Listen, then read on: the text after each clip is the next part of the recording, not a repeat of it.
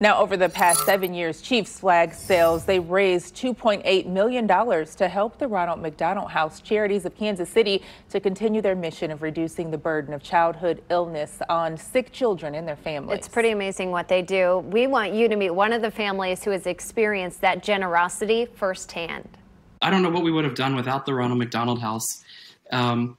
It was a really great place to be, and we had our other daughter Leela with us. Leela found little places to play and sort of make her own. We spent a lot of time outside and going in the garden, and she really loved her time there, which made that a lot easier for us because she's the one that's going to remember our time there, not Anaya. She won't remember anything about the NICU, thankfully.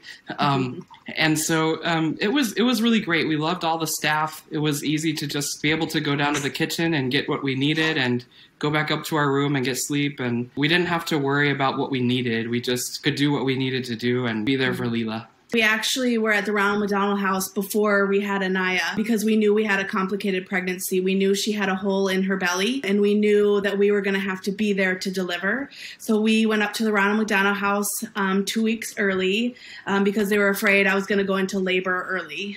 So we were there for 65 days total. We would have had to stay in a hotel room and had to pay out of pocket for that hotel room stay. So we would have been paying a lot of money that we don't have. So it was a blessing that we were able to stay in a place where they could take care of us and we didn't have to worry about where we were going to stay, so we could focus our attention on our baby. People don't realize, I think, how vital that kind of thing is. It's hard to explain, and it gets me emotional whenever I think about how amazing everybody was and the ways that they were able to provide for us in ways that we could not have for ourselves. Yeah, so you can go to your local McDonald's on September 10th, and you can buy a flag for $5, and the proceeds will go directly to the Ronald McDonald House in the Kansas City areas, and they'll go quickly. So if you do run out, you can go to shop.chiefs.com as well.